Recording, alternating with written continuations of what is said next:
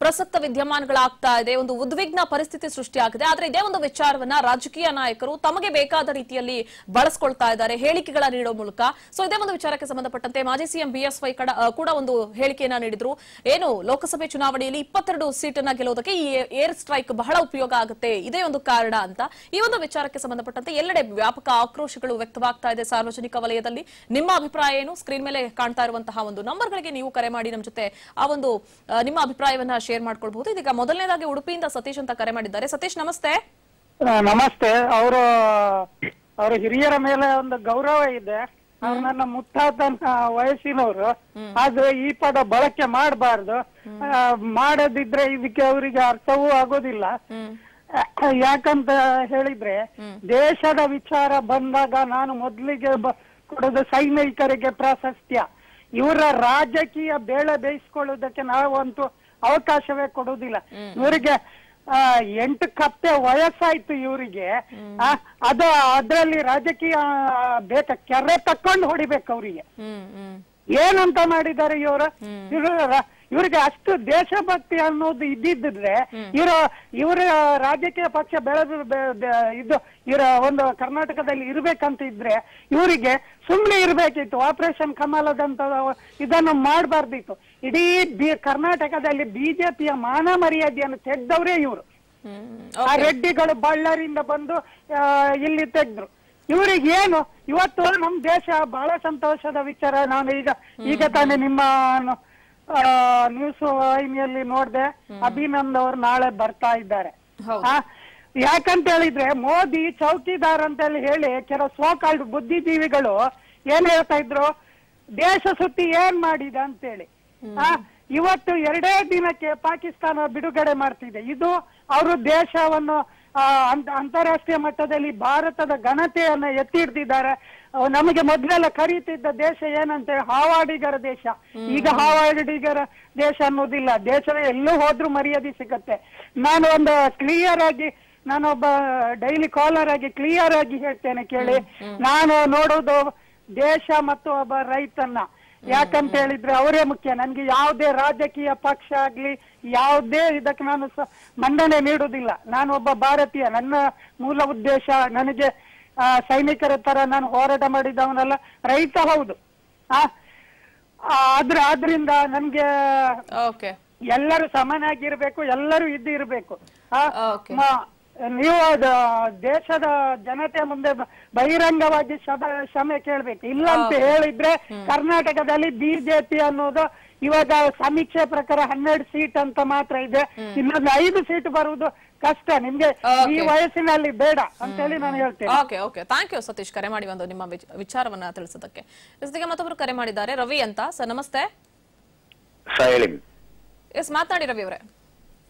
ಹೇಳಿ ಮೇಡಮ್, ನಿಮ್ಮ ಅಭಿಪ್ರಾಯ ಏನು? ಈಗಾಗಲೇ ಮಾಜಿ ಸಿಎಂ ಬಿಎಸ್ವೈ ನೀಡಿರುವಂತಹ ಒಂದು ಹೇಳಿಕೆ ಏನಿದೆ, ಯುದ್ಧದ ಒಂದು ಭೀತಿ ಸೃಷ್ಟಿಯಾಗಿದೆ, ಭಾರತ ಹಾಗೆ ಪಾಕ್ ಗಡಿಯಲ್ಲಿ ಉದ್ವಿಗ್ನ ವಾತಾವರಣ, ಯೋಧರು ಎಲ್ಲಾ ಕಡೆ ಹೈ ಅಲರ್ಟ್ ಆಗಿದ್ದಾರೆ. ಇನ್ನೊಂದು ಕಡೆ ಪಾಕ್ನ ಸದೆಬಡಿಯುವಂತಹ ನಿಟ್ಟಿನಲ್ಲಿ ಭಾರತೀಯ ಸೇನೆ ಮಾಡ್ತಾ ಇರುವಂತದ್ದು ಒಂದು ಮಹತ್ ಕಾರ್ಯ. ಆದ್ರೆ ಈ ಒಂದು ವಿಚಾರವನ್ನ ರಾಜಕೀಯ ನಾಯಕರು ರಾಜಕೀಯವಾಗಿ ಬಳಸ್ಕೊಳ್ತಾ ಇದ್ದಾರೆ. ಏನಂತೀರಾ ಇದಕ್ಕೆ? ಓಕೆ, ಸಂಪರ್ಕ ಸ್ಥಗಿತವಾಗಿದೆ. ನೋಡ್ತಾ ಇದ್ದೀವಿ, ಪ್ರತಿಯೊಂದು ವಿಚಾರದಲ್ಲೂ ಕೂಡ ರಾಜಕೀಯ ನಾಯಕರು ರಾಜಕೀಯವನ್ನ ಯಾಕೆ ಮಾಡಬಾರ್ದು ಅನ್ನುವಂತಹ ನಿಟ್ಟಿನಲ್ಲಿ ನಡೆದುಕೊಳ್ತಾ ಇರುವಂತಹ ನಡೆ ಎಲ್ಲೆಡೆ ಒಂದು ಆಕ್ರೋಶಕ್ಕೆ ಕಾರಣವಾಗ್ತಾ ಇದೆ ಇಲ್ಲಿ. ಯಾಕಂದ್ರೆ ಗಡಿ ಕಾಯುವಂತಹ ಯೋಧರೇನಿದ್ದಾರೆ ಅವರು ನಮಗಾಗಿ ಇಷ್ಟೆಲ್ಲ ತ್ಯಾಗ ಮಾಡ್ತಾ ಇದ್ದಾರೆ. ಅವರ ಒಂದು ವಿಚಾರವನ್ನ ಇವರು ರಾಜಕೀಯ ಪ್ರೇರಿತವನ್ನ ಮಾಡ್ಕೊಳ್ತಾ ಇದ್ದಾರೆ. ಈ ಒಂದು ವಿಚಾರ ಸಾಕಷ್ಟು ಚರ್ಚೆಗೆ ಕಾರಣವಾಗ್ತಾ ಇರುವಂತಹದ್ದು. ಇದೀಗ ಮತ್ತೊಬ್ರು ಕರೆ ಮಾಡಿದ್ದಾರೆ, ಹೇಮಂತ್ ಅಂತ. ಸರ್ ನಮಸ್ತೆ. ನಮಸ್ತೆ ಮೇಡಮ್. ಎಸ್ ಹೇಮಂತ್, ಮಾತಾಡಿ, ಹೇಳಿ. ಮೊದಲನೇದಾಗಿ ನೀವು ಒಳ್ಳೆ ವಿಚಾರವಾಗಿ ಈ ಟಾಪಿಕ್ ನ ಎತ್ತಿ ಮಾತಾಡ್ತಿರೋದಕ್ಕೆ ನಿಮ್ಮ ಚಾನೆಲ್ಗೆ ನಮ್ಮ ಧನ್ಯವಾದಗಳು. Thank you. ಇದರಿಂದ ಬಿಜೆಪಿ ನಲ್ಲಿ ಇರೋ ಲೀಡರ್ಸ್ ಎಲ್ಲ ಬುದ್ಧಿ ಕಲಿಬೇಕು.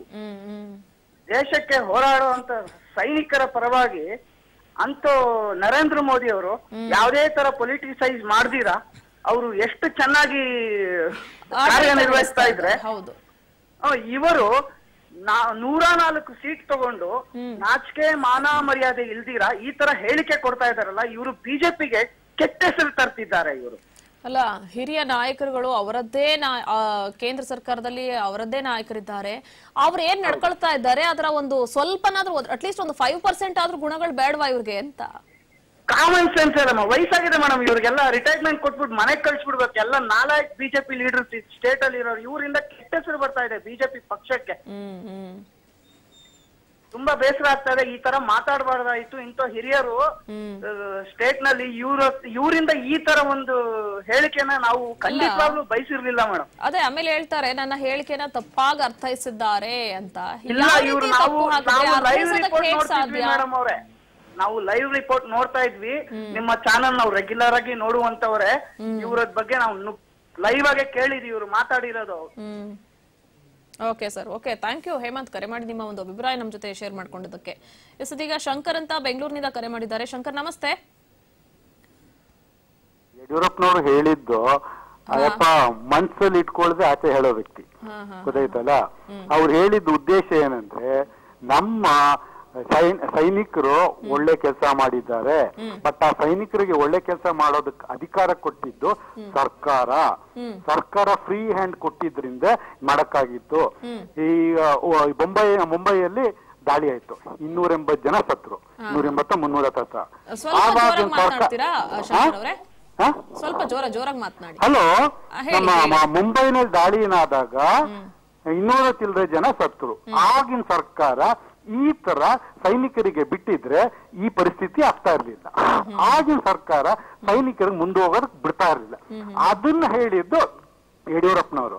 ಆ ದಿಟ್ಟತನದಿಂದ ಸೈನಿಕರಿಗೆ ಮುಂದಕ್ಕೆ ಹೋಗಿ ಇಂತ ಶಕ್ತಿ ತುಂಬಿ ಫುಲ್ ಫ್ರೀಡಮ್ ಕೊಟ್ಟಿದ್ದು ಮೋದಿ ಸರ್ಕಾರ. ಅಲ್ಲಿ ಲೋಕಸಭೆ ಚುನಾವಣೆಯ ಮಾತು ಯಾಕಬೇಕಿತ್ತು ಅಂತ ಅದೇ ಈಗ ಬರ್ತಿರೋದು ಲೋಕಸಭಾ ಚುನಾವಣೆ, ಇನ್ನೇ ಚುನಾವಣೆ ಬರುತ್ತೆ. ಅಲ್ಲ, ಗಡಿ ಕಾಯುವಂತಹ ಯೋಧರ ಒಂದು ವಿಚಾರ ಅಲ್ಲಿ ಆಗ್ತಾ ಇದೆ ಅಂದ್ರೆ ರಾಜಕೀಯ ಯಾಕಬೇಕಿತ್ತು, ರಾಜಕೀಯದ ಮಾತು ಯಾಕಬೇಕಿತ್ತು? ಹೇಳ್ತೀನಿ ಕೇಳಿ, ಗಡಿ ಕಾಯೋದು ಯೋಧರು, ಅವ್ರಿಗೆ ಸಲ್ಯೂಟ್ ಹೊಡಿಲೇಬೇಕು. ಬಟ್ ಅವ್ರಿಗೆ ಫುಲ್ ಪವರ್ಸ್ ಕೊಟ್ಟು ನೀವು ಮಾಡ್ರಪ್ಪ ಅಂತ ಹಿಂದೆ ತಳ್ಳೋರು. ಸರಿ, ಪವರ್ ಕೊಟ್ಟಿದ್ದಾರೆ. ಪ್ರಧಾನಿ ನರೇಂದ್ರ ಮೋದಿ ಪ್ರತಿಯೊಂದಕ್ಕೂ ಕೂಡ ಸಪೋರ್ಟ್ ಮಾಡ್ತಿದ್ದಾರೆ, ನಾವ್ ಯಾರು ಇಲ್ಲ ಅಂತ ಹೇಳ್ತಿಲ್ಲ. ಲೋಕಸಭೆ ಚುನಾವಣೆಯಲ್ಲಿ 22 ಸೀಟ್ ಖಚಿತ ಈ ಸರಿ ಕನ್ಫರ್ಮ್ ಏರ್ ಸ್ಟ್ರೈಕ್ ಆಗಿರೋದಕ್ಕೆ ಅಂತ ಹೇಳ್ತಾರಲ್ಲ. ಸೊ ಯಾವ ಒಂದು ಉದ್ದೇಶ ಅದು? ಯಾಕೆ ಬೇಕಿತ್ತ ಮಾತು, ರಾಜಕೀಯದ ಮಾತಿಲ್ಲಿ? ಹೇಳ್ತೀನಿ ಯಾಕೆ ಉದ್ದೇಶ ಅಂತ. ಅದ್ ಮಾಡ್ತೀವಿ. ಇದು ಹೇಳಿದ ಉದ್ದೇಶ ಏನಂದ್ರೆ, ಇಂಥ ದಿಟ್ಟಲ್ ನಾಯಕ, ಇಂಥ ಯಾವ್ದೋ ಒಂದು ಸರಿಯಾದ ಇದನ್ನ ತಗೊಳ್ಳೋ ನಾಯಕ ಮೋದಿ ಬಿಟ್ರೆ ಬೇರೆ ಯಾರು ಇಲ್ಲ. ಈ ಸಮ್ಮಿಶ್ರ ಅನ್ಕೊಂಡೋಗಿ ಲೂಟಿ ಹೊಡಿ ಅಂತವ್ರು ಅದಕ್ಕೆ ತರಬೇಡಿ ಅನ್ನೋ ಉದ್ದೇಶದಿಂದ ಅವ್ರು ಹೇಳಿರೋದು. ಅವ್ರು ಹೇಳಿದ್ರಿಂದ ಇವತ್ತು ನೋಡಿ, ಅಭಿನಂದನ್ ಅವ್ರನ್ನ ಬಿಡ್ತಾ ಇದ್ದಾರೆ. 22 ಅಲ್ಲ, ನಾನು ಹೇಳೋದು 28ಕ್ಕೆ 28 ಕರ್ನಾಟಕ ಜನ ಬಿಜೆಪಿ ಕೊಡ್ತಾರೆ. ಸರ್, ಅದನ್ನೇ ಸರ್ ಹೇಳ್ತಿರೋದು. ಈಗ ಯೋಧರ ವಿಷಯ ಮಾತಾಡ್ತಾ ಇದ್ದೀರಾ ಅಂದ್ಮೇಲೆ ಚುನಾವಣೆ ವಿಷಯ ಯಾಕೆ ಬೇಕಿತ್ತಲ್ಲಿ? ಓಕೆ, ಥ್ಯಾಂಕ್ ಯು ಶಂಕರ್ ಅವರೇ, ಕರೆ ಮಾಡಿ ನಿಮ್ಮ ಒಂದು ಅಭಿಪ್ರಾಯವನ್ನ ನಮ್ಮ ಜೊತೆ ಶೇರ್ ಮಾಡ್ಕೊಂಡಿದ್ದಕ್ಕೆ. ನೋಡ್ತಾ ಇದ್ದೀವಿ ಪ್ರತಿಯೊಬ್ಬರದ್ದು ಒಂದೊಂದು ರೀತಿಯಾದಂತಹ ಅಭಿಪ್ರಾಯಗಳು. ಕೆಲವರು ಸಮರ್ಥಿಸಿಕೊಂಡ್ರೆ ಯಡಿಯೂರಪ್ಪನವರ ಹೇಳಿಕೆಯನ್ನ, ಇನ್ನು ಕೆಲವರು ವಿರೋಧಿಸಿರುತ್ತಾರೆ. ಹೀಗೆ ರಾಜಕೀಯ ಪ್ರೇರಿತವಾಗ್ತಾ ಇರುವಂತಹ ಈ ಒಂದು ಗಡಿ ಕಾಯೋ ಸೈನಿಕರ ಯೋಧರ ಒಂದು ವಿಚಾರ ನಿಜಕ್ಕೂ ಕೂಡ ಬಹಳಷ್ಟು ಚರ್ಚೆಗೆ ಕಾರಣವಾಗ್ತಾ ಇದೆ. ಇದೀಗ ಒಂದು ಬ್ರೇಕಿಂಗ್ ನ್ಯೂಸ್ ಕೂಡ ನಾವು ನೋಡ್ತಾ ಇದ್ದೀವಿ. ನಾಳೆ ಪಾಕ್ನಿಂದ ವಿಂಗ್ ಕಮಾಂಡರ್ ಅಭಿನಂದನ್ ಅವರನ್ನ ಬಿಡುಗಡೆ ಮಾಡಲಾಗುತ್ತೆ. ನಾಳೆ ಮಧ್ಯಾಹ್ನ 12 ಗಂಟೆ ಸುಮಾರಿಗೆ ಅಭಿನಂದನ್ ಭಾರತಕ್ಕೆ ವಾಪಸ್ ಆಗ್ತಾರೆ. ವಾಘಾ ಬಾರ್ಡರ್ ಮೂಲಕ ಭಾರತಕ್ಕೆ ಆಗಮಿಸಲಿರೋ ಅಭಿನಂದನ್ ಅವರನ್ನ ಭಾರತ ಸ್ವಾಗತಿಸಿಕೊಳ್ಳೋದಕ್ಕೆ ಸಜ್ಜಾಗಿದೆ. ನಾಳೆ ವೀರಪುತ್ರ ಅಭಿನಂದನ್ ಸ್ವಾಗತಕ್ಕೆ ಭಾರತ ಕೂಡ ಸಜ್ಜಾಗಿದೆ. ವಾಘಾ ಬಾರ್ಡರ್ ಮೂಲಕ ಭಾರತಕ್ಕೆ ವಾಪಸ್ ಆಗಲಿದ್ದಾರೆ ನಮ್ಮ ವಿಂಗ್ ಕಮಾಂಡರ್ ಅಭಿನಂದನ್.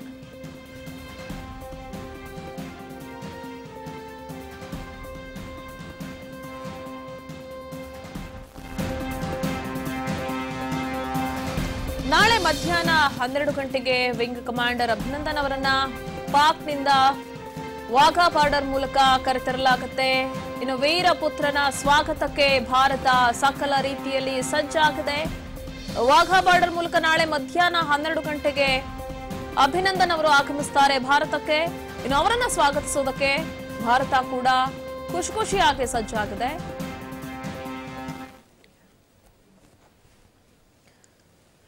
ಇದೀಗ ಮಹೇಶ್ ಅಂತ ಕರೆ ಮಾಡಿದ್ದಾರೆ. ಸರ್ ನಮಸ್ತೆ. ಮೇಡಮ್, ಎಸ್, ಮಾತಾಡಿ ಮಹೇಶ್ ಅವರು, ಏನ್ ಹೇಳ್ತೀರಿ ರಾಜಕೀಯ ನಾಯಕರ ಈ ಒಂದು ಹೇಳಿಕೆಗಳನ್ನ ಗಮನಿಸ್ತಾ ಇದ್ರೆ? ಮೇಡಮ್ ಇವ್ರ ಹೇಳಿಕೆಯನ್ನು ನಾನು ಗಮನಿಸಿದ್ದೀನಿ. ಏನಾಗಿದೆ ಅಂದ್ರೆ ಅಂತ ಅವರು ಪರಿವಾರವನ್ನ ಬಿಟ್ಟು ನರೇಂದ್ರ ಮೋದಿ ಅವರು ಇವತ್ತು ರಾಷ್ಟ್ರಕ್ಕೋಸ್ಕರ ಇಷ್ಟೊಂದು ಹೋರಾಟ ಮಾಡ್ತಾ ಇದ್ದಾರೆ.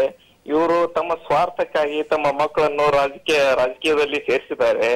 ಬರೀ ಸ್ವಾರ್ಥಕ್ಕಾಗಿ ಬೇರೊಂದು ಪಕ್ಷವನ್ನ ಅವತ್ತು ಕಟ್ಟಿದ್ರು. ಇವರು ಏನಂದ್ರೆ ಸ್ವಾರ್ಥಕ್ಕಾಗಿ ಈ ಬಿಜೆಪಿಯ ಒಳ್ಳೆ ಮುಖಂಡರಿಗೆ ಮಸಿಯನ್ನು ಬಳಸಲಿಕ್ಕೆ ಅವರ ಮುಖಕ್ಕೆ ಮಸಿಯನ್ನು ಕೂಡ ಇವರು ಹಚ್ತಾ ಇದ್ದಾರೆ. ಇವ್ರು ಏನಪ್ಪಾ ಅಂದ್ರೆ ಈ ಪಕ್ಷದಲ್ಲಿ ಏನಪ್ಪಾ ಇದ್ಕೊಂಡು ಪಕ್ಷದ ಒಂದು ಇದನ್ನ ಕೂಡ ಘನತೆಯನ್ನ ಕೂಡ ಇವರು ಧಕ್ಕೆಯನ್ನ ತರ್ತಾ ಇದಾರೆ ನೋಡಿ ಮೇಡಮ್. ಅಂತ ಒಳ್ಳೆಯ ನಾಯಕರು ಇವತ್ತು ಪ್ರಧಾನಮಂತ್ರಿ ಮೋದಿ ಅವರನ್ನು ಕೂಡ ವಿರೋಧ ಪಕ್ಷಗಳು ಎಲ್ಲಾ ಪಕ್ಷಗಳಲ್ಲಿ ಅವರು ರಾಜಕೀಯ ವೈರಿಗಳೇ ಇದ್ರು ಕೂಡ ಅವರು ತುಂಬಾ ಗಮನಾರ್ಹವಾದಂತ ಕೆಲಸವನ್ನ ಮಾಡಿದ್ದಾರೆ. ಇವರು ಅವರ ಕೆಲಸವನ್ನ ಇವರು ರಾಜಕೀಯವಾಗಿ ಬಳಸಿಕೊಂಡು ಇವರು ಸರಿ ರಾಜಕೀಯ ಅವರ ಸ್ವಾರ್ಥಕ್ಕೋಸ್ಕರ ಈ ಹೇಳಿಕೆಗಳನ್ನ ಹೇಳ್ತಾ ಇದ್ದಾರೆ. Okay okay, thank you Mahesh ಅವರೇ ಕರೆ ಮಾಡಿದ್ದಕ್ಕೆ. ಇದೀಗ ಗಣಪತಿ ಅಂತ ಕುಮಟಾದಿಂದ ಕರೆ ಮಾಡಿದ್ದಾರೆ. ಸರ್ ನಮಸ್ತೆ. ನಮಸ್ತೆ ಸರ್ ಹೇಳಿ. ಹೇಳಿದ್ರೆ ನಿಮ್ಮ ಯಡಿಯೂರಪ್ಪನವರಿಗೆ ಹುಚ್ಚಿಡ್ತಿದ್ದೀರಿ ಮೇಡಮ್. ಅವ್ರಿಗೆ ಯಾಕೆ ನೀವು ಅಷ್ಟು ಇದು ಕೊಡ್ತೀರಿ ನೀವು? ಅಲ್ಲ, ನಮ್ಮ ಯಡಿಯೂರಪ್ಪನವರು ಅಂತ ಯಾಕೆ ಹೇಳ್ತಿದ್ದೀರಾ ಅಂತ ಅರ್ಥ ಆಗ್ಲಿಲ್ಲ ನನಗೆ. ನಮ್ಮ ಯಡಿಯೂರಪ್ಪ ಅಂತ ಹೇಳುದಿಲ್ಲ, ಅವ್ರಿಗೆ ಹುಚ್ಚಿಡ್ತಿದೆ ಯಡಿಯೂರಪ್ಪನಿಗೆ. ಅವನಿಗೆ ನೀವು ಯಾಕೆ ಅಷ್ಟೆಲ್ಲ ನೀವು ಪ್ರೋತ್ಸಾಹ ಕೊಡ್ತೀರಿ ಅಂತ ನಾನು ಹೇಳ್ದೆ. ಪ್ರೋತ್ಸಾಹ ಕೊಡ್ತಾ ಇದೀವಿ ನಾವು, ಏನ್ ಪ್ರೋತ್ಸಾಹ ಕೊಡ್ತಾ ಇದೀವಿ ಅರ್ಥ ಆಗ್ಲಿಲ್ಲ. ನೀವು ಅದೇ ಅವನಿಗೆ ದೊಡ್ಡ ಇದು ಕೊಡ್ತೀರಲ್ಲ, ಯಾಕೆ ಕೊಡ್ತೀರಿ ಸುಮ್ಮನೆ? ಏನ್ ಕೊಟ್ಟಿದೀವಿ ಅದೊಂದು ಪರೋಕ್ಷ ಪ್ರಚಾರ ಕೊಟ್ಟಾಗುದಿಲ್ಲ ಮೇಡಮ್. ಅಲ್ಲ, ಪ್ರಚಾರ ಅಲ್ಲ. ನಿಮ್ಮ ಅಭಿಪ್ರಾಯ ಏನು? ನಿಮ್ಮದೊಂದು ರೀತಿಯ ಅಭಿಪ್ರಾಯ ಇರುತ್ತೆ, ಮತ್ತೊಬ್ಬರದ ಮತ್ತೊಂದು ರೀತಿಯಾದಂತಹ ಅಭಿಪ್ರಾಯ ಇರುತ್ತೆ. ರಾಜಕೀಯ ನಾಯಕರು ಯಡಿಯೂರಪ್ಪನವರು ಅಂತ ಅಲ್ಲ, ಆ ಸ್ಥಾನದಲ್ಲಿ ಯಾವುದೇ ನಾಯಕ ಆ ರೀತಿಯಾಗಿ ಹೇಳಿಕೆ ನೀಡಿದ್ರು ಅಥವಾ ರಾಜಕೀಯವನ್ನ ಬಳಸ್ಕೊಳ್ಳೋದಕ್ಕೆ ಮುಂದಾದ್ರೆ ಅವರ ಬಗ್ಗೆ ನಾವು ವರದಿ ಮಾಡೇ ಮಾಡ್ತೀವಿ. ಜನರ ಅಭಿಪ್ರಾಯ ಏನಿದೆ, ನಿಮ್ಮ ಅನಿಸಿಕೆಗಳೇನಿದೆ ಅದನ್ನ ಕಲೆ ಹಾಕುವಂತಹ ಸಣ್ಣ ಪ್ರಯತ್ನ ನಾವು. ಮೇಡಮ್, ಬಿಜೆಪಿ ಮತ್ತು ಯಡಿಯೂರಪ್ಪನವರು ಹೆಣಗಳ ಮೇಲೆ ರಾಜಕಾರಣ ಮಾಡುವವರು. ಅವರು ಅವ್ರದ್ದು ಇಲ್ಲಿ ಕರಾವಳಿಯಲ್ಲಿ ಮಾಡಿದ್ದು ಹಾಗೆ. ಅವರು ಆ ಪರೇಶ್ ಮೇಸ್ತನ ಹೆಣ ಇಟ್ಕೊಂಡು ರಾಜಕೀಯ ಮಾಡಿದವರು ಅವರು. ಅಂತ ಲಪಂಗ ರಾಜಕಾರಣಿ ಅವ Yediyurappa.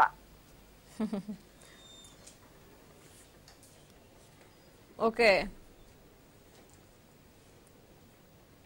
Okay, thank you Ganapati ಅವರೇ ಮಾತನಾಡೋದಕ್ಕೆ. ಇದೀಗ ಒಂದು ಬ್ರೇಕಿಂಗ್ ನ್ಯೂಸ್ ಲಭ್ಯವಾಗ್ತಾ ಇದೆ, ನೋಡೋಣ. ಪ್ರಧಾನಿ ಮೋದಿ ನೇತೃತ್ವದಲ್ಲಿ ಸಚಿವ ಸಂಪುಟ ಸಭೆ ಆರಂಭವಾಗಿದೆ. ಸಚಿವ ಸಂಪುಟ ಸಭೆ ಅಂದ್ರೆ ಸಂಜೆ 6:30ಕ್ಕೆ ಸುದ್ದಿಗೋಷ್ಠಿಯನ್ನ ನಡೆಸುತ್ತಾರೆ ಪ್ರಧಾನಿ ಮೋದಿ. ನವದೆಹಲಿಯಲ್ಲಿ ಸಂಜೆ 7:15ಕ್ಕೆ ಸಚಿವ ಸಂಪುಟ ಸಭೆ ನಡೆಯುತ್ತೆ. ಪಾಕ್ ನಡೆ ಬಗ್ಗೆ ಸಂಪುಟ ಸಭೆಯಲ್ಲಿ ಚರ್ಚೆ ನಡೆಸುವಂತಹ ಸಾಧ್ಯತೆಗಳಿದೆ. ಒಂದು ಕಡೆ ನವದೆಹಲಿಯಲ್ಲಿ ಸಂಜೆ 7:15ಕ್ಕೆ ಸಚಿವ ಸಂಪುಟ ಸಭೆ ಇದೆ. ಅದಕ್ಕೂ ಮುಂಚೆ 6:30ಕ್ಕೆ ಸುದ್ದಿಗೋಷ್ಠಿಯನ್ನು ನಡೆಸುತ್ತಾರೆ ಪ್ರಧಾನಿ ನರೇಂದ್ರ ಮೋದಿ ಅವರು. ಅವರ ನೇತೃತ್ವದಲ್ಲಿ ಸಚಿವ ಸಂಪುಟ ಸಭೆ ಸಂಜೆ 7:15ಕ್ಕೆ ನಡೆಯುತ್ತೆ. ಇನ್ನು ಸಂಜೆ 6:30ಕ್ಕೆ ಸುದ್ದಿಗೋಷ್ಠಿಯನ್ನು ನಡೆಸುತ್ತಾರೆ ಪ್ರಧಾನಿ ಮೋದಿ. ಇನ್ನೊಂದು ಕಡೆ 7:15ಕ್ಕೆ ಸಚಿವ ಸಂಪುಟ ಸಭೆಯನ್ನ ಕರೆದಿದ್ದಾರೆ. ಪ್ರಧಾನಿ ನರೇಂದ್ರ ಮೋದಿ ಅವರ ನೇತೃತ್ವದಲ್ಲಿ ಒಂದು ಸಚಿವ ಸಂಪುಟ ಸಭೆ ನಡೆಯುತ್ತೆ. ಪಾಕ್ ನಡೆ ಬಗ್ಗೆ ಸಂಪುಟ ಸಭೆಯಲ್ಲಿ ಚರ್ಚೆಯನ್ನ ನಡೆಸುವ ಸಾಧ್ಯತೆಗಳು ಕೂಡ ಹೆಚ್ಚಿನದಾಗಿ ಕಂಡು ಬರ್ತಾ ಇದೆ.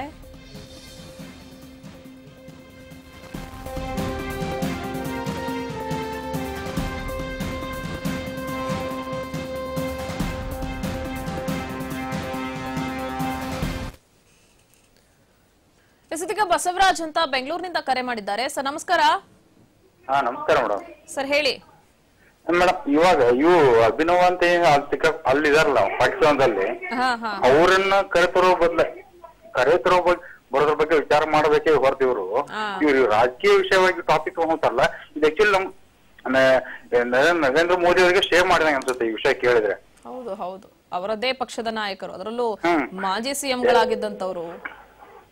ಯಾಕೆಂದ್ರೆ ಇವಾಗ ಇದೇ ಪಾಯಿಂಟ್ ಇಟ್ಕೊಂಡ್ಬಿಟ್ಟು ಇವ್ರು ಸಮ್ಮಿಶ್ರ ಸರ್ಕಾರ, ಈ ಸರ್ಕಾರದಲ್ಲಿ ನೆಕ್ಸ್ಟ್ ಇವ್ ಸರ್ಕಾರ ಬರ್ತಂದ ಏನ್ ಗ್ಯಾರಂಟಿ? ಅದಕ್ಕೋಸ್ಕರ ಈ ಆಕ್ಚುಲಿ ಅಭಿನವ್ ಅವ್ರನ್ನ ಕರೆತರ್ಲಿಕ್ಕೋಸ್ಕರ ಇವು ಹೋರಾಡ್ಬೇಕು ಹೊರತಾಗಿ ತಮ್ಮ ರಾಜಕೀಯ ಭವಿಷ್ಯಕ್ಕಾಗಿ ಯಾವತ್ತೂ ಹೋರಾಡಬಾರ್ದು ಈ ತರ.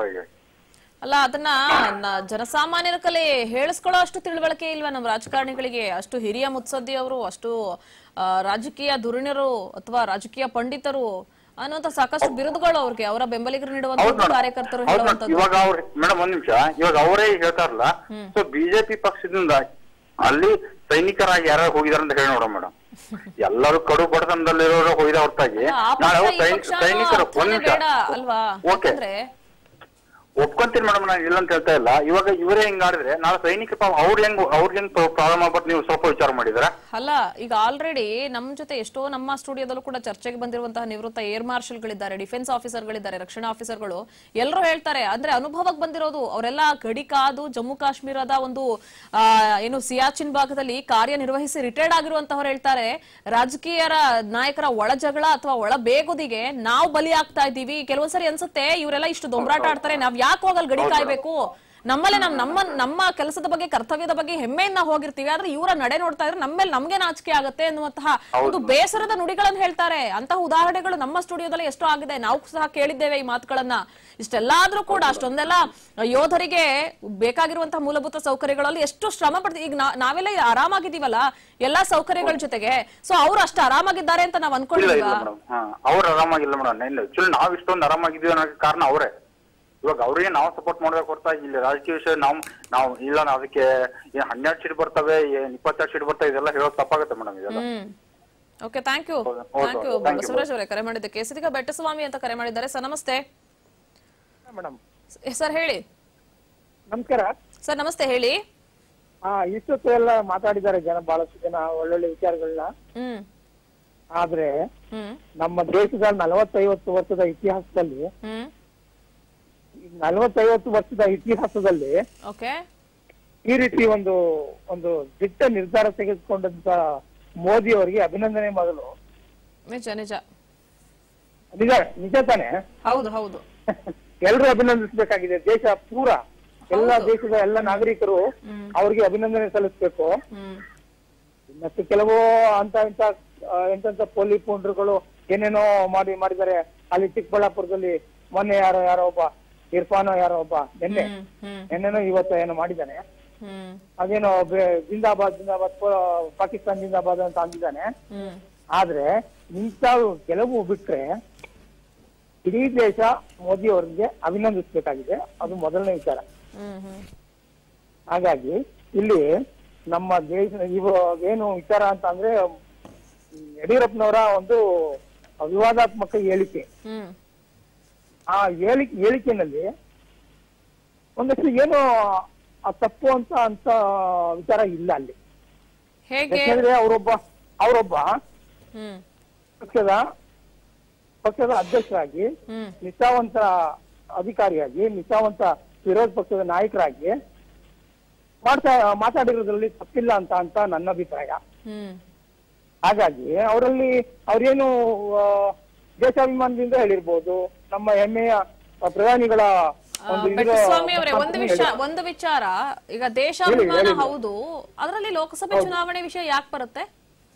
ಚುನಾವಣೆ ಬರುತ್ತೆ ಹೋಗುತ್ತೆ ಮೇಡಮ್, ಅಭಿಮಾನ ಯಾಕೆ ಬರುತ್ತೆ? ದೇಶಾಭಿಮಾನ ಅಂದ್ರೆ ಸೈನಿಕರ ಬಗ್ಗೆ ಮಾತಾಡ್ಬೇಕು, ಯೋಧರ ಬಗ್ಗೆ ಮಾತಾಡ್ಬೇಕು, ಅವರ ಕೇಂದ್ರ ಸರ್ಕಾರದ ಒಂದು ನಿರ್ಣಯದ ಬಗ್ಗೆ ಮಾತನಾಡ್ಬೇಕು. ಹೌದು, ಬಟ್ ಲೋಕಸಭೆ ಚುನಾವಣೆಯಲ್ಲಿ 22 ಸೀಟಿನ ನಾವು ಗೆಲ್ತೀವಿ ಅನ್ನೋ ವಿಚಾರ, ಅನ್ನೋ ಹೇಳಿಕೆ ಯಾಕೆ ಬೇಕಿತ್ತಲ್ಲಿ? ಯಾಕೆ ಬಂತು? ಅದಕ್ಕೂ ಏನ್ ಸಂಬಂಧ ಹಾಗಿದ್ರೆ? ಅಲ್ಲಿ ಅದು ಕಾನ್ಫಿಡೆನ್ಸ್ ಅಲ್ಲ, ಅದು ಅಲ್ಲಿ ಚುನಾವಣಾ ಪ್ರಚಾರ ಅಲ್ವಾ, ಚುನಾವಣಾ ಗಿಮಿಕ್ ಅಲ್ವಾ ಅದು? ಪ್ರಚಾರ ಪ್ರಶ್ನೆ ಬರಲ್ಲ ಮೇಡಮ್. ಯಾಕೆ ಬರಲ್ಲ ಹೇಳಿ? ಮತದಾರ ಯಾರ ಮಾತನ್ನು ಕೇಳಲ್ಲ. ಓಕೆ, ಮತದಾರ ಕೇಳಲ್ಲ. ಮತದಾರರನ್ನ ಯಾಮಾರಿಸಿ ಈ ರೀತಿಯಾಗಿ ಪ್ರೇರೇಪಿಸಿ ನಾವು ಮಾಡಿದ್ದು ನಮ್ಮಿಂದ ಆಗಿದ್ದು ಅಂತ ಹೇಳ್ಕೊಳ್ಳೋ ಹೇಳಿಕೆ ಇದೆಯಲ್ಲ, ಅದು ಸಾಕಷ್ಟು ವಿಚಾರಗಳಲ್ಲಾಗಿದೆ. ಆದ್ರೆ ಯೋಧರ ವಿಚಾರದಲ್ಲೂ ಬೇಕಿತ್ತ? ಮೇಡಮ್ ಅವರು ಪ್ರಚೋದಿಸ್ತಾ ಇಲ್ಲ, ಅಭಿಮಾನನ ವ್ಯಕ್ತಪಡಿಸ್ತಾ ಇದ್ದಾರೆ ಅಷ್ಟೇನೆ. ಯಾವ ರೀತಿ? ಚುನಾವಣೆಯಲ್ಲಿ ನಾವು ಗೆಲ್ತೀವಿ ಅನ್ನೋ ಅಭಿಮಾನನ ಯಾಕಾಗ್ಬಾರ್ದು? ಅದಕ್ಕೆ ಇದೇ ವೇದಿಕೆ ಬೇಕಿತ್ತ ಹಾಗಿದ್ರೆ? ಅಲ್ಲಿ ವೇದಿಕೆ ಅಂತ ಅಲ್ಲ ಪ್ರಶ್ನೆ ಅಲ್ಲಿ ಮೇಡಮ್, ಅವರು ಅಭಿಮಾನನ ವ್ಯಕ್ತಪಡಿಸಿದ್ದಾರೆ. ಅವರು ಅಭಿಮಾನ ವ್ಯಕ್ತಪಡಿಸಬಾರ್ದು ಅಂತ ಏನು ಇಲ್ವಲ್ಲ. ಸಾಕಷ್ಟು ಕಾರ್ಯಕ್ರಮಗಳಿರುತ್ತಲ್ವಾ, ಅವರ ವೈಯಕ್ತಿಕ ಕಾರ್ಯಕ್ರಮಗಳಿರುತ್ತೆ, ಇಲ್ಲ ಸಭೆ ಸಮಾರಂಭಗಳಿಗೆ ಹೋಗ್ತಾರೆ, ಅಲ್ಲಿ ಹೇಳ್ಬೋದು. ಅವರು ಯೋಧರ ವಿಚಾರ ಅಂತ ಬಂದಾಗ ಆ ಒಂದು ಸಂದರ್ಭದಲ್ಲಿ ಇವ್ರು ಯಾಕೆ ಅದನ್ನ ನಮ್ಮಿಂದ ಆಗಿದ್ದು ನಮ್ಮಿಂದಲೇ ಎಲ್ಲ ಅನ್ನುವಂತ ಜನರನ್ನ ಆಕರ್ಷಣೆ ಮಾಡುವಂತಹ ನಿಟ್ಟಿನಲ್ಲಿ ಮಾತನಾಡ್ತಾರೆ ಅಂದ್ರೆ ಯೋಧರ ವಿಚಾರದಲ್ಲಿ ರಾಜಕೀಯ ಮಾಡುವಂತಹದ್ದು ಸರಿಯಾ ಅಂತ ನಮ್ಮ ಪ್ರಶ್ನೆ. ಅದಕ್ಕೆ ವೇದಿಕೆ ಅಲ್ಲ ಅಲ್ವಾ ಅವರ ಹೇಳಿಕೆ?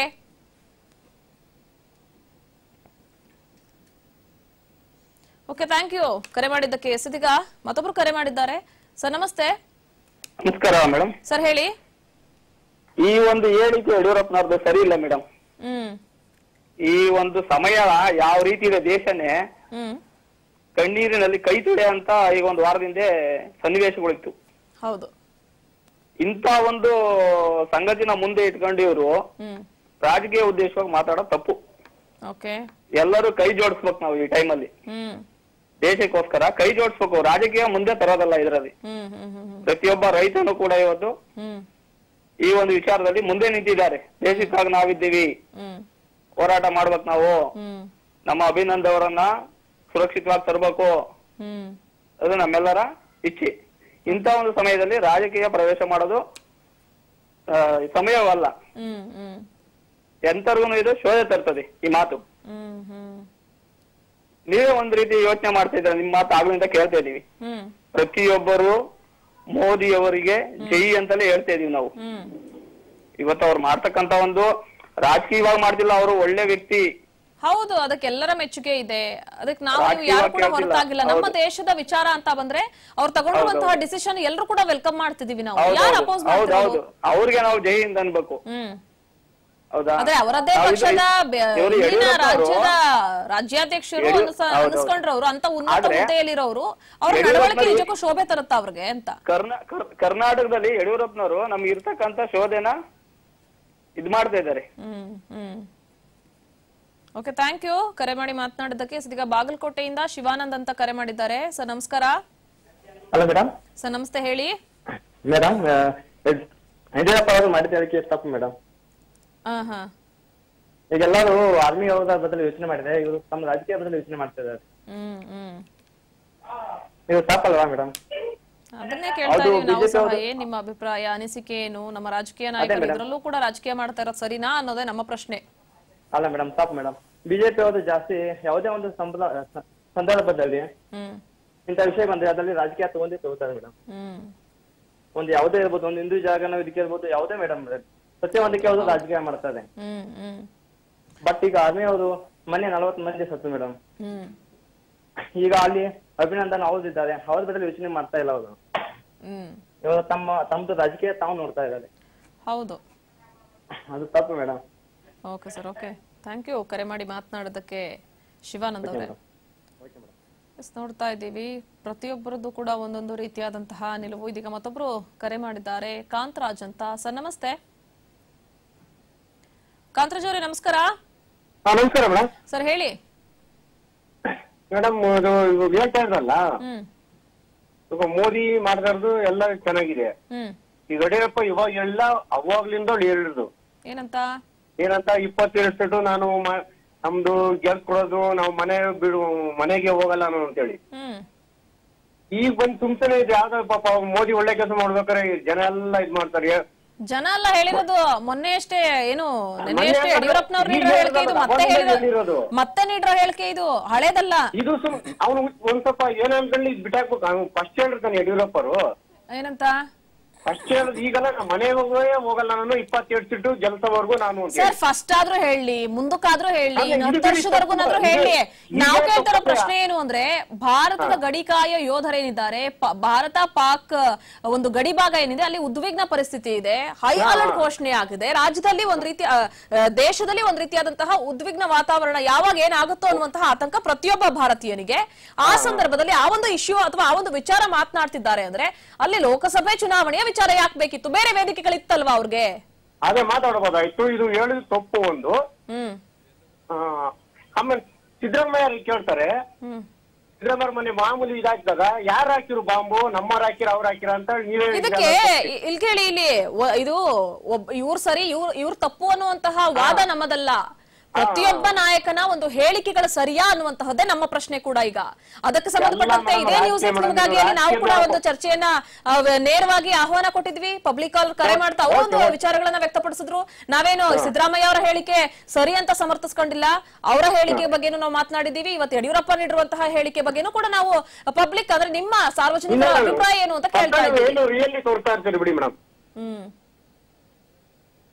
ಓಕೆ, ಥ್ಯಾಂಕ್ ಯು ಕಾಂತರಾಜ್ ಕರೆ ಮಾಡಿ ಮಾತನಾಡಿದ್ದಕ್ಕೆ. ಇದೀಗ ರಾಮಚಂದ್ರ ಅಂತ ಕರೆ ಮಾಡಿದ್ದಾರೆ. ಸರ್ ನಮಸ್ತೆ. ಮೇಡಮ್ ನಮಸ್ಕಾರ ಮೇಡಮ್. ಸರ್ ಹೇಳಿ. ಈಗ ಮೇಡಮ್ ಹಾ ನಮಗೆ ನಮ್ಮ ಈಗ ರಾಷ್ಟ್ರ ಮಟ್ಟದಲ್ಲಿ ನಮ್ಮ ಇಂಡಿಯಾ ಮಟ್ಟದಲ್ಲಿ ಒಬ್ಬ ಪ್ರಧಾನ ಮಂತ್ರಿ ನರೇಂದ್ರ ಮೋದಿ ಸಾಹೇಬ್ರಿಗೆ ಒಂದು ಧನ್ಯವಾದ ಹೇಳ್ಬೇಕು ಮೇಡಮ್. ನಿಜ ನಿಜ ಧನ್ಯವಾದ ಅಂದ್ರೆ ತುಂಬಾ ಧನ್ಯವಾದ ಹೇಳ್ಬೇಕು. ಒಂದನೇದು. ಎರಡನೇದು ಬಂದು 70 ವರ್ಷ ಆಡಳಿತ ಮಾಡಿದ್ರು ಬೇರೆ ಪಕ್ಷಗಳು. ಪಕ್ಷ ಹೆಸರು ಹೇಳೋದು ಬೇಡ, ಪಕ್ಷಗಳು ಆಡಳಿತ ಮಾಡಿದ್ರು. ಆಡಳಿತ ಮಾಡಿದ್ರು ಕೂಡ ಈ ತರ ದಿಟ್ಟವಾದ ನಿರ್ಧಾರ ತಗೊಂಡಿರೋದಂದ್ರೆ ಪಾಪ ನರೇಂದ್ರ ಮೋದಿ ಅವರೇ. ಅವ್ರಿಗೆ ತುಂಬಾ ಧನ್ಯವಾದಗಳು. ಆಮೇಲೆ ನಮ್ಮ ಇವರು ಪೈಲಟ್ ಒಬ್ರು ಪಾಕಿಸ್ತಾನದಲ್ಲಿ ಇದಾರಲ್ಲ, ಅವ್ರನ್ನ ಸುರಕ್ಷಿತವಾಗಿ ಕರೆತರುವ ಜವಾಬ್ದಾರಿ ನಮ್ಮ ಪ್ರೈಮ್ ಮಿನಿಸ್ಟರ್ ಖಂಡಿತವಾಗೂ ತರ್ತಾರ ಅವರು. ಅಲ್ಲ, ಈಗಾಗಲೇ ಹೇಳಿದಾರಲ್ಲ, ಪಾಕ್ನ ಪ್ರಧಾನಿ ಇಮ್ರಾನ್ ಖಾನ್ ಅವರು ಕಳಿಸ್ಕೊಡ್ತೀವಿ ವಿಂಗ್ ಕಮಾಂಡರ್ ಅಭಿನಂದನ್ ಅವ್ರನ್ನ ಸುರಕ್ಷಿತವಾಗಿ ಅಂತ. ಈಗ ಗೋವಿಂದರಾಜು ಅಂತ ಕರೆ ಮಾಡಿದ್ದಾರೆ, ಬನ್ನಿ ಅವ್ರನ್ನ ಮಾತನಾಡ್ಸೋಣ. ಸರ್ ನಮಸ್ತೆ. Hello madam. ಸರ್ ಹೇಳಿ. ಮೇಡಮ್ ನಾನು ಗೋವಿಂದರಾಜ್ ಅಂತ ಸಿರಾ ತಾಲೂಕು ಭುವನಹಳ್ಳಿಯಿಂದ. ಗೊತ್ತಾಯ್ತು, ಹೇಳಿ ಸರ್. ಈಗ ಇವರು ಯಡಿಯೂರಪ್ಪನವ್ರು 22 ಸ್ಥಾನ ಬರ್ತವೆ ಇದರಿಂದ ಇದಾಗಿದೆ ಅಂತ ಹೇಳ್ತಾರಲ್ಲ, ಅದ ತಪ್ಪು ಮೇಡಮ್. ಅದು ಈಗ ದೇವೇಗೌಡರು ಈ ಬಗ್ಗೆ ಏನು ಮಾತಾಡಲ್ಲ, ನಾನು ಮೋದಿ ಅವರ ಇದ್ರ ಬಗ್ಗೆನೆ ಈಗ ಪರಿಸ್ಥಿತಿ ಉದ್ವಿಗ್ನ ಪರಿಸ್ಥಿತಿ ಅದರಿಂದ ಏನು ಮಾತಾಡಲ್ಲ ಅಂತ ಹೇಳಿದ್ದಾರೆ. ಈಗ ಇವರು ಯಾರೋ ಸಿದ್ದರಾಮಯ್ಯನವರು ಹೂನಾರ ಹಾಕ್ಸ್ಕೊಳ್ಳಲ್ಲ ಅಂತಲೂ ಹೇಳಿದ್ದಾರೆ. ಇವರು ಇದನ್ನ ಯುದ್ಧದ ಬಗ್ಗೆ ಇದ್ ಮಾಡ್ತಾರಲ್ಲ, ಅದು ರಾಜಕೀಯಕ್ಕೆ ಬಳಸ್ಕೊಳ್ಳೋದು ಅಕ್ಷಮ್ಯ ಅಪರಾಧ ಮೇಡಮ್. ಅದು ಯಡಿಯೂರಪ್ಪನವರು ಏನು ಯೋಚನೆ ಮಾಡದಲೇನೆ ಮಾತಾಡ್ತಾ ಇದ್ದಾರೆ. ಇಂಥವ್ರಿಂದ ದೇಶಕ್ಕೆ ಕೆಟ್ಟ ಹೆಸರು ಬಿಟ್ರೆ ಒಳ್ಳೆ ಹೆಸರು ಬರೋದಿಲ್ಲ ಮೇಡಮ್. ಇದನ್ನ ಅವ್ರು ಮಾತನ್ನ ಈಗ ಇದು ಬೇರೆ ತರ ಮಾತಾಡ್ತಾರೆ. ವಾತಾವರಣ ಇದು ಅವ್ರು ಬೇರೆ ಅರ್ಥ ಬೇರೆ ಅರ್ಥ ತಿಳ್ಕೊಂಡಿದ್ದಾರೆ, ಇದನ್ನ ಉಲ್ಟಾ ಹೊಡಿತಾ ಇದಾರೆ ಅಂತ ಹೇಳ್ತಾರೆ. ಯಡಿಯೂರಪ್ಪನವ್ರದ್ದು ಅಕ್ಷಮ್ಯ ಅಪರಾಧ ಮೇಡಮ್ ಇದು, ಅವ್ರ ಹೇಳಿಕೆ ಇರೋದು. ಅವರು ಮತ್ತೆ ಈಗ ಏನು ಈಗ ಇದನ್ನ ರಾಜಕೀಯದಾಗಿ ಅವರು ಸಿಎಂ ಆಗ್ಬೇಕು ಅಂತ ಹೇಳ್ತಾರೆ. ಬೇಕಾದ ಬಿಜೆಪಿ ಅವರು ಸಿಎಂ ಆಗ್ಲಿ, ಆದ್ರೆ ಇವರು ಯಾರು ಕಮಲ ಆಪರೇಷನ್ ಬಿಟ್ಟು ಯಡಿಯೂರಪ್ಪನವ್ರು ಬಿಟ್ರೆ ಯಾರೇ ಬೇಕಾದ್ರೂ ಸಿಎಂ ಆದ್ರೂ ನಮ್ಗೆ ಒಪ್ಪಿಗೆ, ಅದು ಅವ್ರಾಗಬಾರ್ದು ಮೇಡಮ್. ಆ ತರ ಇದೆ ಅವ್ರ ಪರಿಸ್ಥಿತಿ. ಅವರು ಆ ತರ ಥ್ಯಾಂಕ್ ಯು ಗೋವಿಂದರಾಜ್ ಅವರೇ, ಕರೆ ಮಾಡಿ ನಿಮ್ಮ ಒಂದು ಅಭಿಪ್ರಾಯ ನಮ್ಮ ಜೊತೆ ವ್ಯಕ್ತಪಡಿಸೋದಕ್ಕೆ. ನೋಡ್ತಾ ಇದೀವಿ, ಪ್ರತಿಯೊಬ್ಬರದ್ದು ಕೂಡ ಒಂದೊಂದು ರೀತಿಯಾದಂತಹ ನಿಲುವು, ಒಂದು ರೀತಿ ಆಕ್ರೋಶ ವ್ಯಕ್ತವಾಗ್ತಾ ಇದೆ. ಇನ್ನೊಂದು ಕಡೆ ಅವರ ಅಭಿಮಾನಿಗಳು, ಕಾರ್ಯಕರ್ತರು ಹೀಗೆ ಸಾಕಷ್ಟು ಜನ ಅವರನ್ನ ಸಮರ್ಥಿಸ್ಕೊಳ್ತಾರೆ. ಹೌದು, ಯಡಿಯೂರಪ್ಪ ಅವರು ಅವರ ಒಂದು ಖುಷಿಯ ವಿಚಾರವನ್ನ ವ್ಯಕ್ತಪಡಿಸಿದ್ರು. ಅವರ ಒಂದು ಭರವಸೆ ಅಂದ್ರೆ ಲೋಕಸಭೆ ಚುನಾವಣೆಯಲ್ಲಿ ನಾವು ಗೆದ್ದೇ ಗೆಲ್ತೀವಿ ಅನ್ನುವಂತಹ ಭರವಸೆಯನ್ನ ನೀಡಿದ್ರು ಅಂತ. ಆದ್ರೆ ಅದಕ್ಕೆ ವೇದಿಕೆ ಆಗಿರ್ಲಿಲ್ಲ ಅನ್ನುವಂತಹ ಪ್ರಶ್ನೆ ನಮ್ಮದಿಲ್ಲಿ. ಇದೀಗ ಮತ್ತೊಬ್ರು ಕರೆ ಮಾಡಿದ್ದಾರೆ, ಕಾರ್ತಿಕ್ ಅಂತ. ನಮಸ್ತೆ ಕಾರ್ತಿಕ್ ಅವರೇ. ನಮಸ್ತೆ ಮೇಡಮ್, ನಾನು ಕಾರ್ತಿಕ್ ಅಂತ. ಸರ್ ಹೇಳಿ. ಮೇಡಮ್, ಯಡಿಯೂರಪ್ಪ ಅವರು ಈ ತರ ಹೇಳಿಕೆ ಕೊಟ್ರಲ್ಲ, ಅವ್ರಿಗೆ ಬುದ್ಧಿ ಇಲ್ಲ ಫಸ್ಟ್ ಆಫ್ ಆಲ್. ಅಲ್ಲಿ ದೇಶ ಪ್ರೇಮಿಗಳು ಎಲ್ಲಾ ನಿಂತ್ಕೊಂಡು ಏನೇನೋ ಓಡಾಡ್ಕೊಂಡು ಏನೇನೋ ಮಾಡ್ತಾ ಇದಾರೆ. ಈ ಅಪ್ಪ ರಾಜಕೀಯ ಬೇಳೆ ಬೇಸಿಗೆ ಏನೇನೋ ಕಥೆ ಹೇಳ್ತಾ ಇದ್ದಾನೆ. ಮೊದ್ಲಾಗಿ ಹೇಳ್ಬೇಕು ಅಂದ್ರೆ, ನಾನು ಒಬ್ಬ ದೇಶ ಪ್ರೇಮಿಯಾಗಿ ಗಡಿ ಭಾಗದಲ್ಲಿ ಯುದ್ಧ ನಡೀತಾ ಇದ್ದಾರೆ, ಅಲ್ಲಿಗೆ ಹೋಗಕ್ ನಾನ್ ರೆಡಿ ಆಯ್ತೀನಿ. ನನ್ ಜೊತೆ ಯಡಿಯೂರಪ್ಪ ಅವ್ರು ಬರೋಕ್ ರೆಡಿ ಆಯ್ತಾರ ಕೇಳಿ. ಇಲ್ಲ, ನಾನ್ ದೇಶಕ್ಕಾಗಿ ನನ್ ಪ್ರಾಣ ಕೊಡಕ್ ರೆಡಿ, ಯಡಿಯೂರಪ್ಪ ಕೊಡ್ತಾರ ಕೇಳಿ. ಯಡಿಯೂರಪ್ಪ ಅವ್ರು ಬರ್ತಾರ ಕೇಳಿ, ನಾನ್ ನಾಳೆನೆ ರೆಡಿ. ನೇರವಾದ ಸವಾಲು. ಹೌದು ಮೇಡಮ್. ಒಂದ್ ಕಡೆ ಅವರ ವಯಸ್ಸಿಗೆ ತಕ್ಕನಾಗಾದ್ರೂ ನಡ್ಕೊಬೇಕು ಅನ್ನುವಂತಹ ವಾದ ಅಥವಾ ಒಂದು ವಯಸ್ಸಿಗೆ ತಕ್ಕಾಗಿ ನಡ್ಕೋದಕ್ಕಿಂತ ಹೆಚ್ಚಾಗಿ ಅವರು ಒಂದು ಸರ್ಕಾರ ವೃದ್ಧಿಲಿದ್ದಾರೆ, ಒಂದು ಗೌರ್ಮೆಂಟ್ ಎಂಪ್ಲಾಯರು. ರಾಜಕೀಯದಲ್ಲಿ ಬೆಳೆದಿ ಎಲ್ಲಾ ತಿಳಿದಿದೆ ಅಂತ ಅವರೇ ಆತರ ಹೇಳಿಕೆ ಕೊಟ್ರೆ ಸಾಮಾನ್ಯ ಜನ ಏನ್ ಹೇಳ್ತಾರೆ? ನಮ್ಮನ್ನ ಇಲ್ಲಿ ಸುರಕ್ಷಿತವಾಗಿ ಮಡಗಿ ನೋಡ್ಕೊತಿರಿ ಯೋಧರಿಗೆ ಇವ್ರು ಹಿಂಗೆ ಹೇಳಿದ್ರೆ, ಯೋಧರು ಆತರ ಮನ್ಸ್ ಮಾಡಿದ್ರೆ ಅವರು ಒಂದು ಇವ್ರ ತರ ಎಲ್ಲೋ ನಿಂತ್ಕೊಂಡು ಬೆಂಗಳೂರಲ್ಲ ಮಂಗಳೂರಲ್ಲ ಮಾತಾಡ್ತಾರ. ಅಲ್ಲಿ ಗಡಿ ಭಾಗಕ್ಕೆ ಹೋಗಿ ಕಾಶ್ಮೀರದಲ್ಲಿ ನಿಂತ್ಕೊಂಡು ಒಂದ್ ವಾರ ಇರ್ಲಿ. ಈಗ ಯುದ್ಧ ನಡೀತಾ ಇತ್ತಲ್ಲ, ಬರ್ಲಿ. ಓಕೆ ಥ್ಯಾಂಕ್ ಯು ಕರೆ ಮಾಡಿದಕ್ಕೆ ಕಾರ್ತಿಕ್ ಅವರೇ. ಇದೀಗ ವೀರೇಶ್ ಅಂತ ರಾಯಚೂರಿನಿಂದ ಕರೆ ಮಾಡಿದ್ದಾರೆ. ವೀರೇಶ್ ಅವರು ನಮಸ್ತೆ. ನಮಸ್ಕಾರ ಮೇಡಮ್. ಸರ್ ಹೇಳಿ. ಸರ್ ಮೇಡಮ್ ಇವರು ಈಗ ಹೇಳಿದ್ದು ಯಡಿಯೂರಪ್ಪನವ್ರು ಹೇಳಿದ್ದು ತಪ್ಪು ಮೇಡಮ್. ಯಾಕಂದ್ರೆ ಇದು ಇಲ್ಲಿ ರಾಜ್ಯಕ್ಕೆ ಬರೋದಲ್ಲ, ಇದು ದೇಶ ಅಂತ ಬಂದ್ರೆ ಎಲ್ಲರೂ ನಾವು ಪ್ರಜೆಗಳು 130 ಕೋಟಿ ಜನರು ಅದಕ್ಕೆ ನಾವು ಸಂಬಂಧಪಟ್ಟವ್ರೆ. ಈಗ ಇವ್ರು ಹೇಳಿದ್ರು ತಪ್ಪು. ಆಮೇಲೆ ಅವರು ಸಿದ್ದು ಹೇಳಿದ್ರು ಕಾಂಗ್ರೆಸ್ ಪಂಜಾಬದವರು ಅವರು ಮಾತುಕತೆಯಲ್ಲಿ ಇದು ಮಾಡಮಂತ, ಅದು ಒಂದು ತಪ್ಪು. ಒಟ್ನಲ್ಲಿ ನೀವು ರಾಜಕೀಯ ಅಲ್ಲಿ ಯಾವುದು ಬರಬಾರ್ದು, ಯಾವ ಪಕ್ಷ ಬರಬಾರ್ದು. ಇದು ನಮ್ಮ ಒಂದು ಸಂದರ್ಭದಲ್ಲಿ ನಾವೆಲ್ಲರೂ ಒಗ್ಗಟ್ಟಿನಿಂದ ಇದನ್ನ ನಾವು ಗೆಲ್ಲಬೇಕು ಮೇಡಮ್. ಒಟ್ಟಾಗಿ ನಿಂತು ಗೆಲ್ಲಬೇಕು ನಾವು. ಖಂಡಿತ ಇಲ್ಲಿ ಪಕ್ಷ ಅಂತ ನಾವ್ ಯಾವುದು ತರದು ಇದು ವಿಷಯ ಅಲ್ಲ ಅಂತ ನನ್ನೊಂದು ಅಭಿಪ್ರಾಯ madam. Okay okay sir, thank you sir ಕರೆ ಮಾಡಿ ನಿಮ್ಮ ಒಂದು ಅಭಿಪ್ರಾಯ ನಮ್ಮ ಜೊತೆ ತಿಳಿಸಿದ್ದಕ್ಕೆ. ಈಗ ಸಿದ್ದರಾಜು ಅಂತ ಕರೆ ಮಾಡಿದ್ದಾರೆ, ಸಿದ್ದಾರೆಡ್ಡಿ ಅಂತ. ಸರ್ ನಮಸ್ತೆ. ಹಲೋ ನಮಸ್ತೆ ಮೇಡಮ್. ಸರ್ ನಮಸ್ತೆ, ಹೇಳಿ. ಅಲ್ಲ ಮೇಡಮ್, ಯಡಿಯೂರಪ್ಪರ ಬಗ್ಗೆ ಅವರು ವಿರೋಧ ಪಕ್ಷದಲ್ಲಿದ್ದು ದೊಡ್ಡ ಅನುಭವ ಇದೆ ಅವರಿಗೆ. ಅವ್ರು ಮಾತಾಡಿರೋದು ಒಂದಾದ್ರೆ ಜನ ಕೇಳೋದೇ ಒಂದು, ಮಾತಾಡೋದೇ ಒಂದು. ಅವರ ಅನುಭವ ಬೇರೆ ರಾಜಕಾರಣಿಗಳಿಗೆ ಇರುತ್ತೆ ಅಂತ ನಾನು ನಂಬಲಿಕ್ಕೆ ಸಾಧ್ಯ ಇಲ್ಲ. ಯಡಿಯೂರಪ್ಪ ಮೊನ್ನೆ ಸಿದ್ದರಾಮಯ್ಯ ಅವ್ರು ಮಾತಾಡಿದ್ರು, ಅವ್ರು ಹಾಕಿದ್ರು ನಾವ್ ಹಾಕಿದ್ರು ಅಂತ. ಅದ್ರ ಬಗ್ಗೆ ನಾವು ವರದಿ ಮಾಡಿದೀವಿ, ಅದ್ರ ಬಗ್ಗೆನೂ ಕೂಡ ನಾವು ನೇರ ಪ್ರಸಾರ ಕಾರ್ಯಕ್ರಮವನ್ನ ಇಟ್ಕೊಂಡಿದ್ವಿ. ಹೌದು ಮೇಡಮ್, ಒಪ್ಕೊಂತೀನಿ. ಯಡಿಯೂರಪ್ಪ ಏನ್ ಮಾತಾಡಿದ್ದಾರೆ ಅನ್ನೋದಕ್ಕಿಂತ ಅದನ್ನ ತಿಳ್ಕೊಂಡು ಮಾತಾಡ್ತಾರೆ. ಸರ್ ಒಂದೇ ನಿಮಿಷ ಹಾಗೆ ಲೈನ್ ಅಲ್ಲೇ ಇರಿ.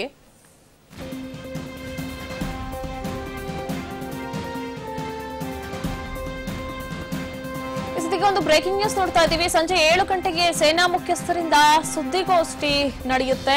ಪ್ರಧಾನಿ ನರೇಂದ್ರ ಮೋದಿ ಅವರನ್ನ ಭೇಟಿಯಾಗ್ತಾರೆ 3 ಸೇನಾ ಮುಖ್ಯಸ್ಥರು, ವಾಯು, ಭೂ ಹಾಗೆ ಇನ್ನು ನೌಕಾ ಸೇನಾ ಮುಖ್ಯಸ್ಥರೇನಿದ್ದಾರೆ. 3 ಕೂಡ ಪ್ರಧಾನಿ ನರೇಂದ್ರ ಮೋದಿ ಅವರನ್ನ ಭೇಟಿ ಮಾಡ್ತಾರೆ. ಮುಂದಿನ ನಡೆ ಕುರಿತು ಪ್ರಧಾನಿ ಮೋದಿ ಅವರ ಜೊತೆ ಚರ್ಚೆ ನಡೆಸುವಂತಹ ಸಾಧ್ಯತೆ ಇದೆ. ಸೊ ಹೀಗಾಗಿ ಈಗಾಗಲೇ ಅಭಿನಂದನ್ ಬಿಡುಗಡೆ ಘೋಷಿಸಿರುತ್ತೆ ಪಾಕಿಸ್ತಾನ ಕೂಡ. ಅವರ ಒಂದು ಬರುವಿಕೆಗಾಗಿ ಕಾಯ್ತಾ ಇದೆ ಭಾರತ ಸಹ.